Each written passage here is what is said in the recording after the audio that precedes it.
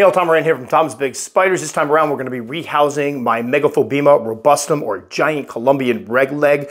I've had this female for quite some time and actually did a rehousing and husbandry video on her back in July of 2020. While she has well overgrown her new enclosure and it's time to get her into something bigger that will hopefully allow me to show her off a little bit more. So enough of me talking, let's get into rehousing the M robustum.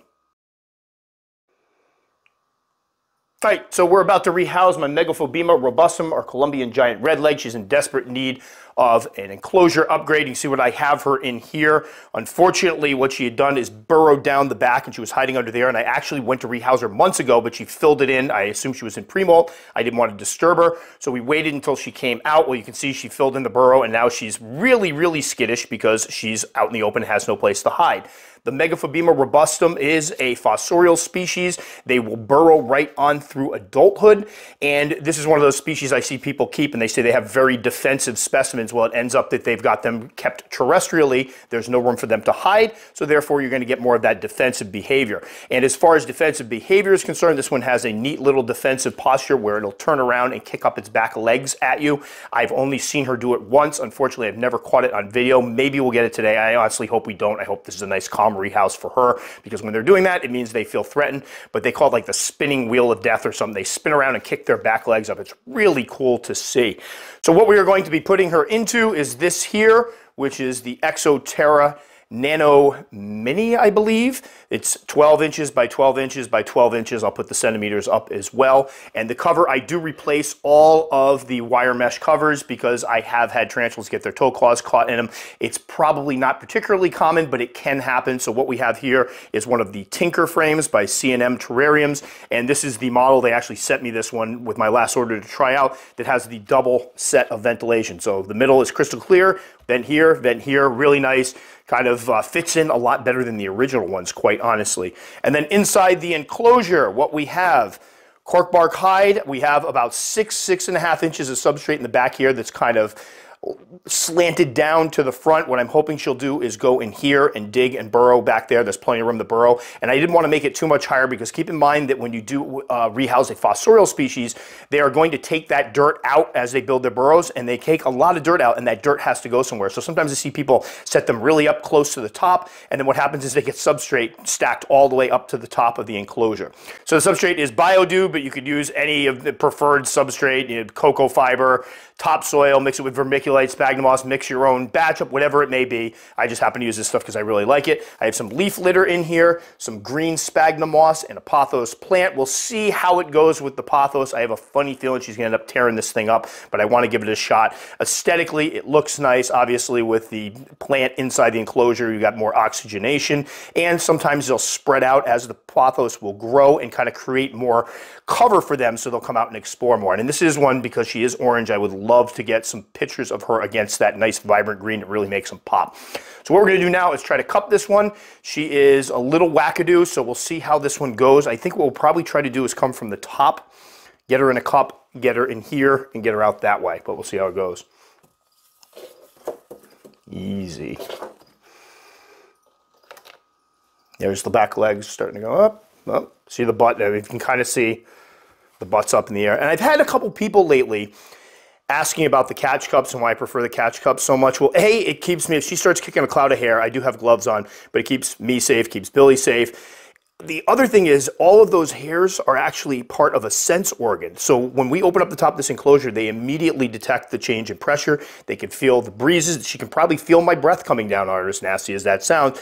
And when you put the cup on, it stops all that. And I found that the majority of them will calm way down, because now it's kind of, it's containing, oh, as I stick the cardboard in and scrub Billy's shot, it's containing her in a way that's keeping all that airflow from hitting her and freaking her out more. So let's see if we can't just get this up in here. Oh, it's okay. It's okay. There you go. So she is probably, this is one of the species, and we'll flash it up there, that is considered to be quote-unquote a giant. I've heard that the females can get 7.5, 8 inches. She is probably a healthy 7 now, a little more gangly. Sorry, let me get her under the light here. And the oranges, well, they're coming out a little bit now. They were looking a little washed out before. She is a very vibrant orange. So what we're going to try to do here is I'm going to put the top back on. Not pinch that little leaf.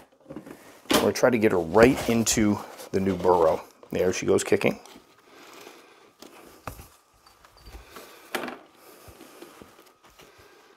And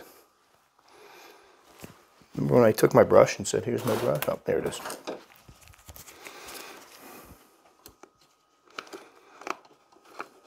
Hopefully what she'll do, oh, no, she's not digging that at all.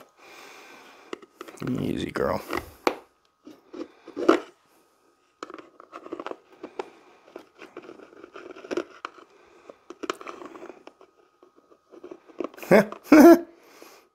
That's a new one. There we go. And right into the burrow.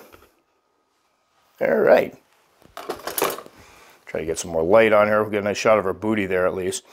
I did take the back of the paintbrush and kind of open up the burrow down there so there's more of a starter burrow. Again, when rehousing fossorial species, I know there's information out there that says they will dig their own burrows, and most of them will eventually, but if you give them a good place to start, give them a cork bark hide, give them a starter burrow beneath it, they will settle in much more quickly.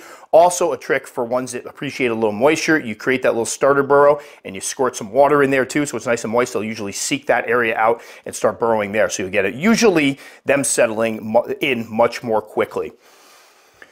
So I'm not going to go terribly into the husbandry information for this one because I did do a full husbandry guide on them in, I believe it was July of 2020. The thing to note is, again, the most important key points, they are fossorial. They are fossorial as slings. The majority of them will be fossorial as adults.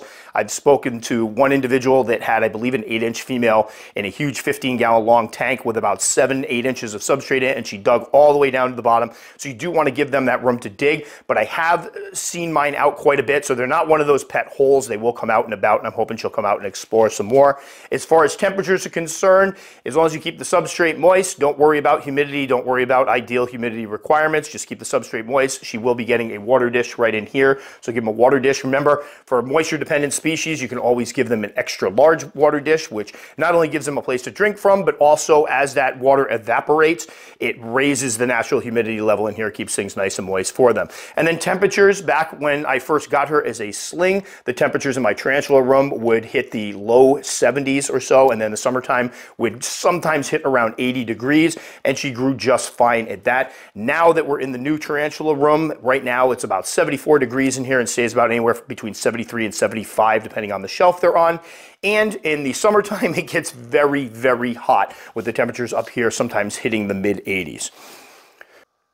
So these guys are fairly fast growers. They are excellent eaters. So if you get a little teeny tiny sling, expect to have some of those adult colors within a year or two, which is awesome because they are really pretty spiders and incredibly popular. I get a lot of requests for people to show off the M. robustum. So this was one of the ones when I was trying to figure out what video to do next. She desperately needed a new enclosure. I had a lot of people asking, so here we are. So Megaphobema robustum giant redleg, right? Colombian giant redleg tarantula, awesome species, and I'll obviously do updates as she settles in. Hopefully we'll catch her out and about.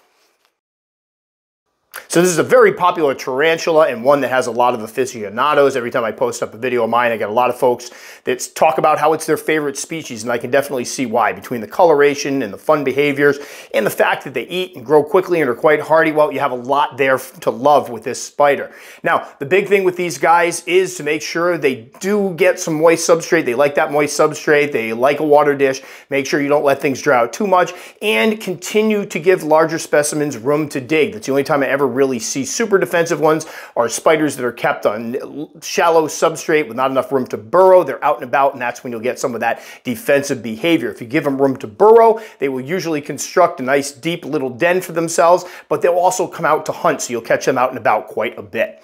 So that will do it for this one. As always, if you liked it enough to subscribe, very much appreciate. Click the little circle up there. If you want to check out more videos, I'll put some more actual M. robustum down here and best for viewer up there.